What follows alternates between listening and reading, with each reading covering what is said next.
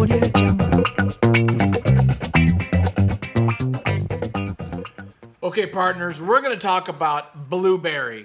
Moebius's BlueBerry. If you don't know about this book, I'm going to keep it real right now. You know, Moebius, also known as Jean Giraud, is a French comic book artist. One of the best, if not the best. Jack is the king, but let me tell you, Moebius, Jean Giraud, is the emperor, okay? So let's just keep that just straight up, 100%, okay? French. This guy's a master, okay? Moebius, his real name, Jean Giraud. He had a period, I believe in the late 80s, where he went by the Moebius moniker for a number of different projects. In-Call was one of them. We will be talking about that at some point. And this is BlueBerry, a strip he did for many years. And I got a chance to get this book at Comic-Con San Diego a couple years ago at the Comic Book Legal Defense Fund. They had some copies of these books that were printed by Graffiti Design. They're hard to get. And they're in English. So you can get BlueBerry in French easily. English, a little harder to do. These are signed biscuits. Yeah, that's right. Signed by the man himself, Moebius. Very excited. Let's talk about this because I love Westerns, clearly. Pride of Missouri, as you know, my book. And he just brings it to the next level. So let's dive into BlueBerry right now. That's what I'm talking about. Okay, everybody, we're diving into Moebius's BlueBerry. This came without a dust jacket, so I don't know what the dust jacket was, but I really love the way this is made. It's just great. And let's look at Jean Giraud's work here. And let me look at here, just open us up here with this beautiful image of BlueBerry on his horse. And what's great about this book, and we're not going to go into this because this is about this particular edition, and you probably won't have this edition, you'll get a different one. But this is kind of cool. I didn't know that BlueBerry was an historical figure, so we go into kind of the history of Lieutenant BlueBerry and all that kind of real world stuff, which is really cool as a history fan. And this is like a good 30 pages of his history, and it goes through who he was. So I was really stoked about that. And now let's go into the magnificent work of Moebius, as well as the writer I should call out, Jean-Michel Charlier. So first thing I noticed when I started reading this was this is very different than In-Call and some of the other work he's done. This is all about brush and just amazing brushwork. He is not playing around, and he is just using some wonderful brushwork. Now, again, you still have his kind of classic modeling and kind of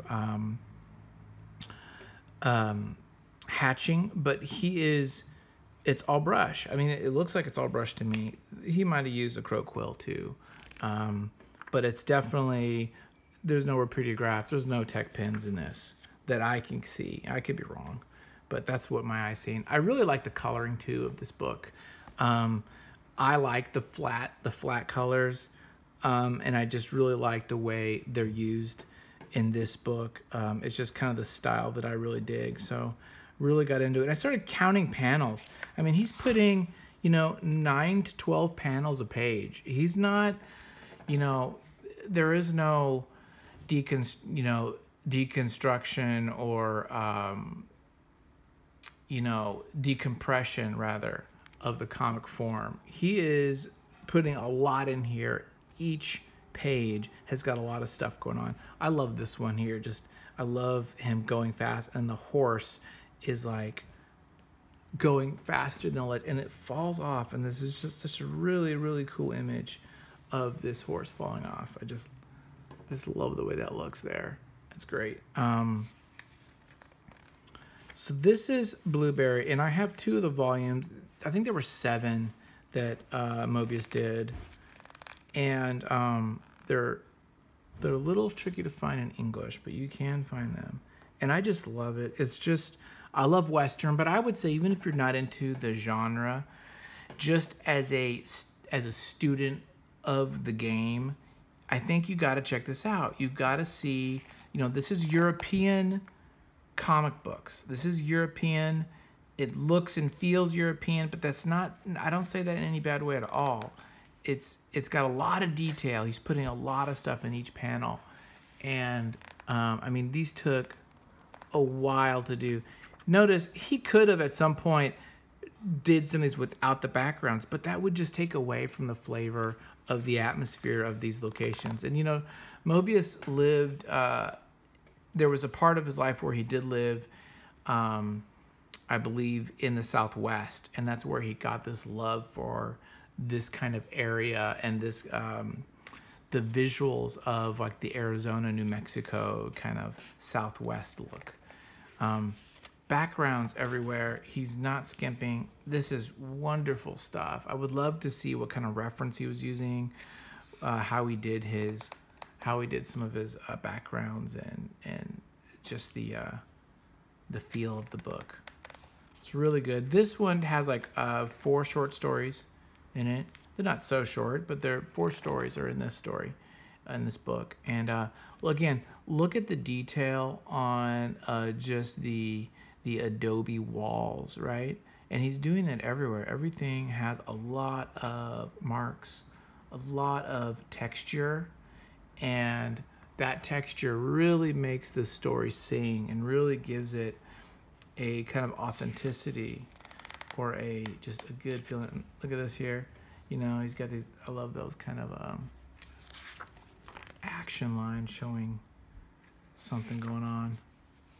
Really muted colors here, but then it'll switch out, and this is really strong, but a lot of great use of color. And everybody's costumed really well too. A lot of research went into this, of how to do the bandoleros, these guerrilla fighter guys, how to do the different cowboys and lieutenants in army and things like that. Everyone had a costume that looked real. It's very grounded. It was very, this could have been used as a like film production kind of thing. Really great stuff. He is some of the best, and we're going to go into some more Moebius too later on in other episodes. But I think this is one of my favorites, and I just bought it too, so I'm probably more excited.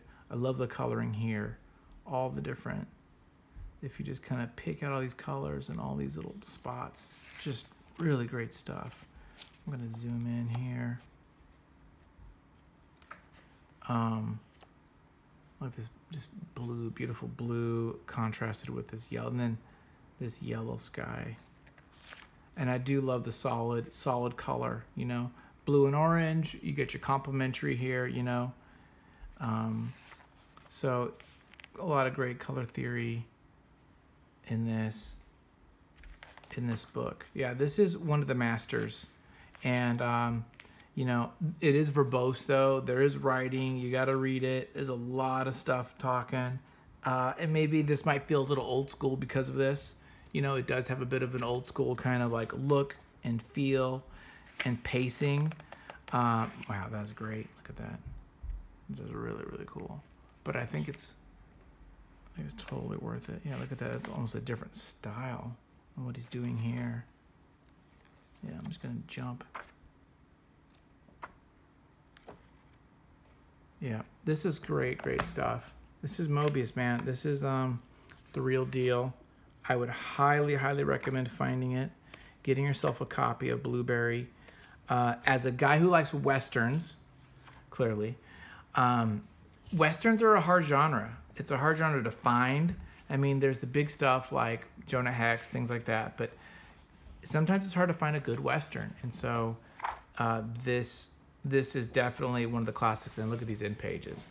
Look at that. I just want to end on that end page. That is really, really great. I would love to see the original ink drawing of this. But this is This is the level of detail he's putting on every panel and every one of these things. Every panel has this level of detail and marks. You know, he is putting each of these little bushes in each of these rocks, and he's sitting here and he's doing that. And that takes a lot of time, effort, and understanding of how to see things and how to do it. So, big fan. There you go. This is Moebius's BlueBerry.